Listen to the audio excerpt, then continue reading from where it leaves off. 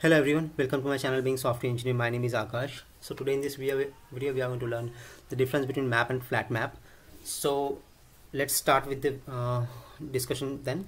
So what is the map and flat map? So map and flat map both are the methods inside stream class, jar.util.stream.stream class, and both have their own usage.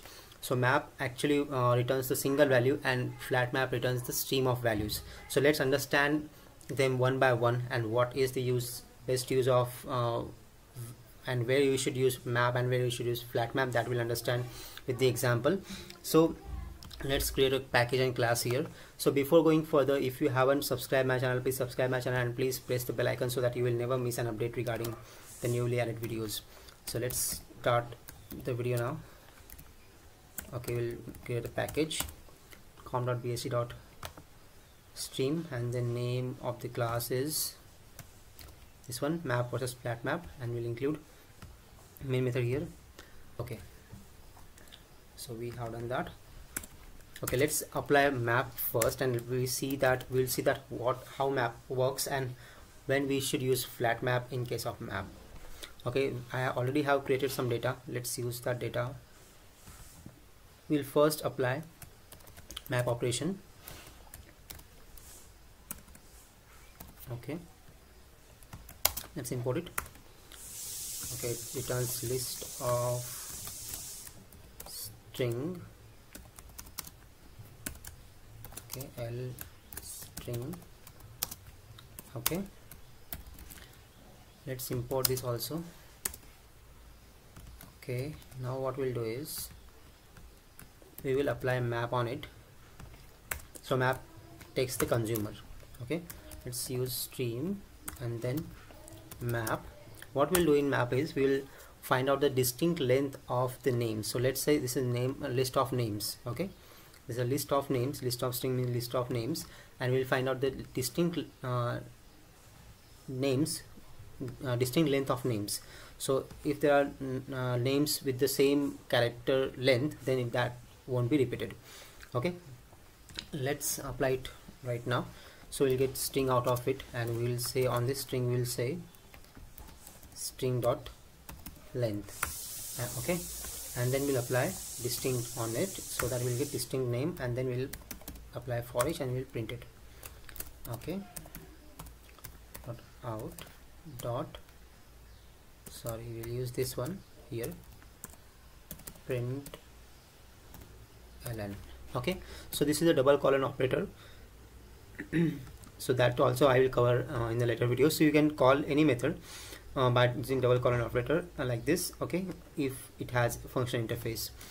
Okay, so let's you can call it by the class name or the object value. Okay, we got the two distinct length of the names from this string. So 5 and 3. These two are the distinct character length in this string, list of string. So let's apply now map on list of list. This is a list of string. Now we will apply the same map on list of list and see what happens when there is list of list. Okay, so I already have created data. Let's use that data here. Okay. Okay, so let's change it to list of list. Okay, and it should be arrays dot as list.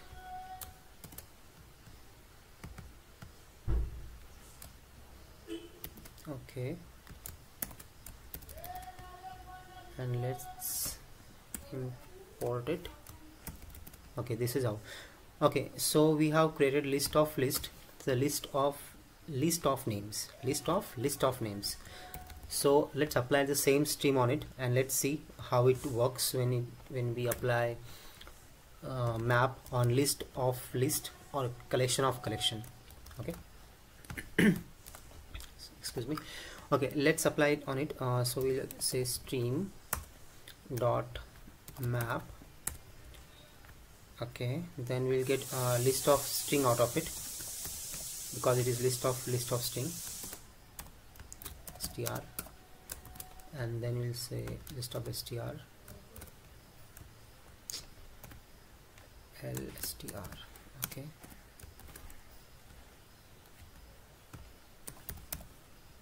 okay, then we'll apply stream on it again because we want to find out the length.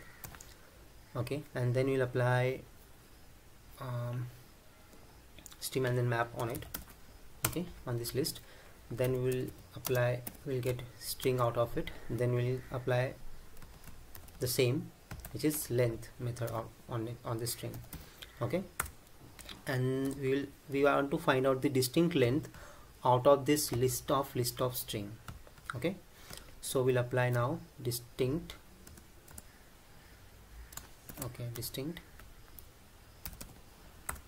and then we will print it by using for each. We'll print for every element, so we'll use the same system.out print ln.